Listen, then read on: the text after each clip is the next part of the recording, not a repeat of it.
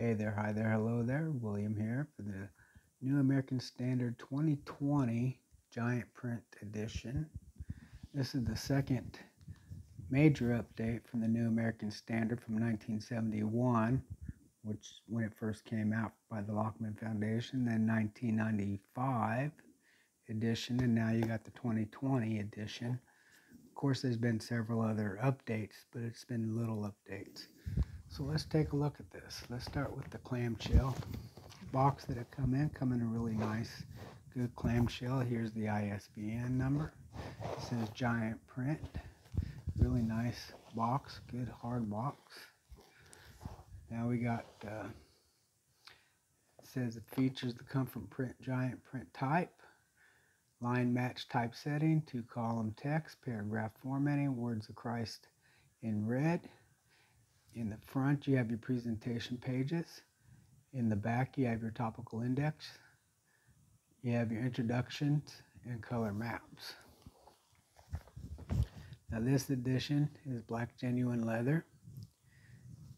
I'm going to set this off. Let's take a look at the Bible. You can see it's really a nice leather. It's not as nice as the L-put. Fake hubs along the side, but you can see that comfort print, which is a really nice sans serif. And let's take a look at the inside. Look at the line of the tabs. They're a little bit hard. It won't stay open right there because of these tabs along here. But watch this. Here's your presentation pages. Now I'm going to open this up just a little bit. Now watch. And it stays open. Kind of. It's starting to close. Let's see if I can get some more pages on top. There you go. Now it's staying open. So as you can see, it's not, the tabs aren't so tight that it won't stay open when you have the Bible open. And when we get into this, you'll want to read your forwards. Your forward from the Lockman Foundation about the 2020 version, which has the principles of the translation, the gender accuracy. This is where they take out words or change the words from brethren to brothers and sisters. And they use the plural as men as well as the pluralistic of the ish and similar words, blah, blah, blah. Okay, so I've read across a couple of this while I'm in my reading plan. And my mind always goes back to putting brethren back in. So it is what it is.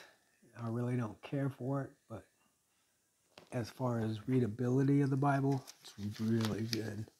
I really like how easy it is. And they say this is 11th grade reading, which I can't believe that. I mean, 11th grade reading. In the 6th grade, I was reading the King James Version and understanding every bit of it. So, like now it came about the 601st year in the first month of the first month that the water was dried up from the earth. And Noah removed the covering of the ark and looked, and behold, the surface of the ground had dried up. See what I mean? I always go back to the King James because that's what I'm used to. And you'll also notice, I wanted to take a look. Let me go back here to the first page, a thinner page. So we're in Genesis chapter 8, and the floods subside. Now look, there's very little ghosting on the pages. And there's no blue. You don't see hardly any blue except for right here in the shadowy part. So blue on the pages, nope. And it's not in the gutter. And it doesn't go in the gutter at the bottom. They keep it pretty flush, about 3/4 to an inch. Say about an inch right there from the end, which is really good because the NLT by Tyndall actually goes all the way down to the bottom. And I really don't care for that either. Now, as you can see, different reading plans. I want to go back here to the back, to the concordance. This is more of a word study concordance for me. I mean, I guess you can call it a good concordance. It's a, you can see the adultery, access, acclamation. They don't do, I mean, it's not a major concordance, but it's pretty good. I mean, my King James has more of a concordance, probably an extra 50 pages. This is probably about 100-page concordance.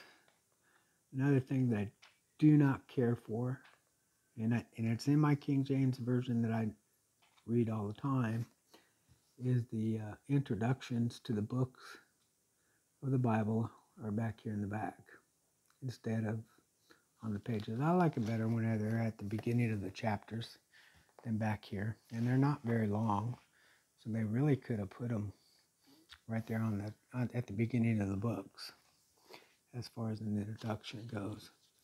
Now let's forgive my voice, I have a little bit of a cold. Let's go into the maps. The maps are pretty nice. They're shiny cardstock pages.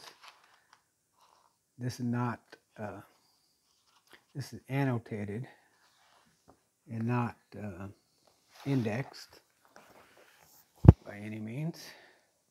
But as you can see, the maps are pretty nice. I've seen worse.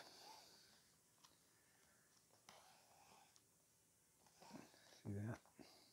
Now, I will tell you, this particular giant print, I think this is the only one they have in leather, in the genuine leather. And it is not Smith sewn. It's a glue down, all the way down. And then, while I'm thinking about it, I'll show you my reading plan, which I already have on my blog post. Now let's see if I can show it to you better. I have 1, 2, 3,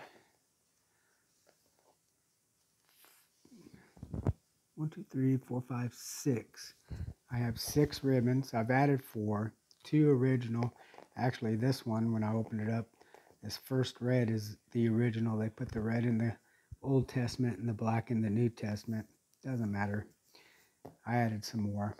And each ribbon, for my reading plan, I read 2 chapters for each ribbon. That equals 2 times 6 is 12.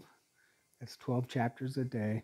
About an hour, 30 minutes, depending on how long the book is, which makes it a good simplified reading plan. I read systematically from the Old Testament to the New Testament. And this is actually an aggressive reading plan. So if you plan on doing something like this and you want to read through the Bible in a year a couple times in the New Testament, so the Old Testament, by the way I read, I'll read the Old Testament once in a year, the New Testament 4 times a year. And that's my reading plan. It's been my reading plan for a long time. I skip all the other reading plans because they have you everywhere in the Bible. This has you everywhere in the Bible, but you're systematic. So now you're remembering things that are in each book of the Bible. So I start with the Torah, which is the first 5 books of the Bible. Then I go to the histories, which is 1 Samuel, I believe, all the way up to Esther, then into the Psalms, or the poetry books, and I'll read through those. Then you have the last black one for the Old Testament is the prophets. I throw in the major and minor prophets all together. And then the last 2, which is the Gospels, which I go from Matthew to Acts, and then to the epistles to Revelation. It's pretty simple. And you get through the Old Testament once a year, and you get through the New Testament 4 times a year. So that's my review of this Bible. And if you want to read the more extensive review that's on my blog, I've written it out. It's at sunsigns.blogspot.com. I'll leave a link in the bottom. Thank you for watching. Bye.